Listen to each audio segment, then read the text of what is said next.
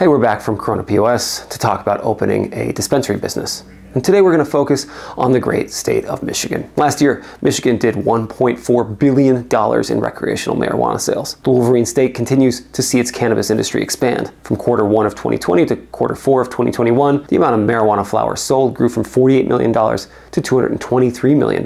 There are now nearly 500 recreational dispensaries in Michigan, and with the tax revenue that marijuana sales bring to local and state governments, there are likely to be more licenses issued in the near future. Cannabis retail can be a highly lucrative business, but it comes with plenty of details to keep in mind. This includes capitalization, real estate, licensing, security, merchandising, and so much more. This video serves as a guide on how to open a dispensary in Michigan. Keep watching to learn more about licensing, business plans, financing, inventory, and much more.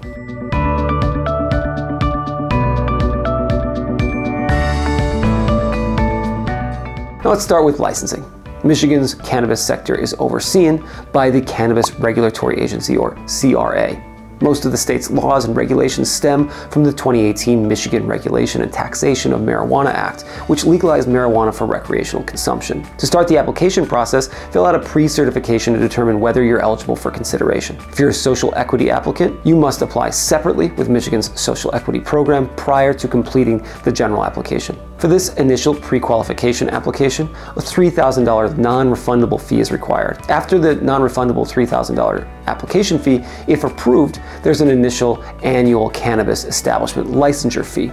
For retail dispensary licenses in Michigan, this fee is $15,000. As far as state licensing fees go, this is on the higher end. There are dozens of different types of marijuana establishments being approved each month, including plenty of retail-only licensees. The first step of pre-qualification consists of a background check on the applicants. The second step focuses more on your actual facility. Michigan's CRA also requires that you have a thorough business plan to show them exactly how you plan on staying in line with their regulations. This includes a review and submission of all necessary paperwork, including copies of a certificate of use and occupancy, a deed or lease agreement, proof of financial responsibility, a marijuana business location plan, a floor plan, a business plan, DBA documentation from your county, if applicable, and a certificate of assumed name. While applying for a license is certainly a painstaking competitive ordeal, there are some positives. The whole process is done digitally, allowing you to upload documents right onto the state's portal. Also, the state guarantees a 90-day return time to either approve or deny your application. Still, some marijuana retailers will choose to hire consultants or law firms to handle their application and compliance. To be fair, there is plenty of paperwork and compliance know-how to deal with. A simple Google search will offer several options for attorneys that specialize in cannabis-related businesses in Michigan. Now, what about your business plan? Like starting any company, you must have a business plan before you start applying for a dispensary license. In fact, it's even more imperative since it's required in the application process. This includes a summary and succinct pitch describing what your business will do and what niche it will fill. Be sure to include details about the structure of your company, from the ownership down to managers and bud tenders. Think about how your store will be different from others. You must figure out your niche audience, local competitors, and neighboring clientele, which typically requires focused market research. Include supply chain details about how you plan to stock your store. You should also establish strong relationships with wholesalers. It's crucial to thoroughly and honestly detail all of your real and potential costs. Make an annotated budget list with sections for license fees, real estate, construction, insurance, acquiring stock, security systems, wages for employees, and more. Remember that many states have legal requirements regarding security, insurance, and structural integrity for new dispensaries. Finally, how do you plan on financing all of these upfront and overhead costs? Opening a dispensary is expensive. Your business plan should include particulars regarding loans and repayment. Next, let's talk a bit about location. Michigan gives municipalities the vote to decide whether they want to allow cannabis enterprises in their borders. Unfortunately, 80% of these localities chose to keep marijuana businesses out. While this certainly limits the overall spread of cannabis retail locations in the state, there are still plenty of opportunities. Some places go above and beyond trying to lure in cannabis businesses. For example, Bay City's rules allow for 50 retail locations despite having a smaller population of just 33,000 people. To be sure, having jurisdictions outright ban dispensaries means that there are fewer overall locations available. This limited inventory can cause retail prices to balloon, and finding a landlord willing to rent out what they perceive as risky business isn't always easy. Still, this is not a reason to be dissuaded from entering the industry. It just takes a bit more work and preparation. Familiarize yourself with Michigan's cannabis zoning laws, which establish which locations actually allow marijuana retail businesses to operate. Michigan's statutes on this are similar to other states, with basic zoning laws around schools, daycare centers, etc. and cities can independently adjust these requirements however they see fit. Michigan, like all states in which cannabis is legal, has written regulations for security requirements. Michigan is no exception here. Obviously, they require that all points of entry be locked with access to products and cash secured. Their statute also has specific rules for camera surveillance, including coverage of every part of the dispensary facility as well as storage of digital video files. Your security plan must be submitted as part of your application process. Interestingly, Michigan does not have written law regarding security personnel. Dispensaries handle a ton of cash, which at times presents an opportunity for criminal larceny. Depending on the size of your operation, it could still be wise to reach out to a marijuana business security company and see what options they offer for armed or unarmed guards. Many cannabis entrepreneurs will also need to find options for financing. With cannabis still federally illegal and its trade not insured by the FDIC, legacy banks and lenders won't work with dispensaries. And while Michigan has seen an increase in banks and credit unions that allow cash deposits for marijuana-related businesses, they do not offer financing. Therefore, most dispensary owners rely on working with either cannabis-specific financial institutions or private equity and venture capitalists. For non-dilutive financing, check out the Michigan-based lender Cooper Street Capital. They offer many different types of cannabis business loans, including real estate loans. Another option is seed-to-sale funding, which has lent $70 million worth of loans to cannabis companies. Dispensary owners also have the option to reach out to either individual angel investors or private equity firms. These financiers could potentially offer increased connections and expertise in the business world. However, you will have to give up significant equity in your company if you choose to go with this option. Your staff is another important area to consider.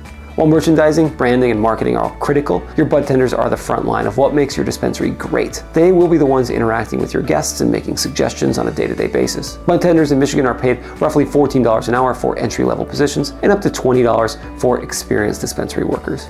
Remember, having knowledgeable bud tenders can go a long way in running a successful cannabis shop. For dispensaries that are of higher volume, you want to consider hiring a compliance officer to ensure that your dispensary is following all regulations completely. In addition, a floor manager to oversee and troubleshoot all day-to-day operations will help maintain proper procedures and efficiency. While these types of supervisors demand higher salaries, they're important for keeping your store in line with legality, compliance, and profitability. Next, think about your inventory and how you'll procure it.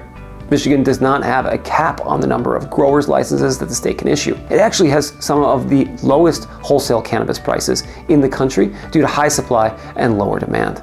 This means that a pound of cannabis flower is available to retailers for as low as $1,000. However, it also means that the retail price has plummeted for the consumer. To be sure, Michigan's recreational market is rocky and still stabilizing from recent legalization, and is likely to keep changing in the future. Keep an eye on competitor pricing and sales volume when thinking about profitability and margins. You can also think about vertical integration.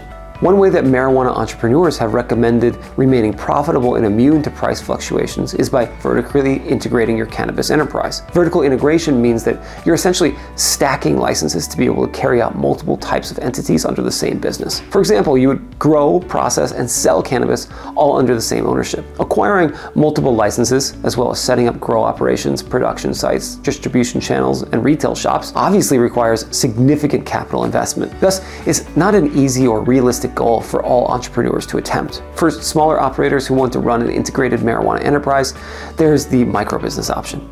Michigan's marijuana microbusinesses are vertically consolidated companies that require specific criteria for applicants. For example, they must be state residents, run an operation that has a small number of employees, and cultivate fewer total plants, among other things. There are actually two types of microbusiness licenses in Michigan: the original marijuana microbusiness license and the Class A microbusiness license. These differ based on the total quantity sold and, in the end, their licensing costs.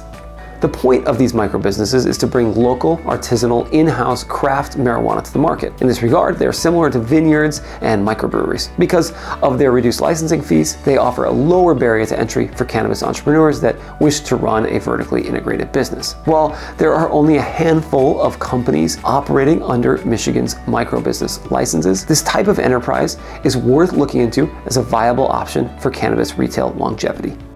You also need to consider track and trace technology.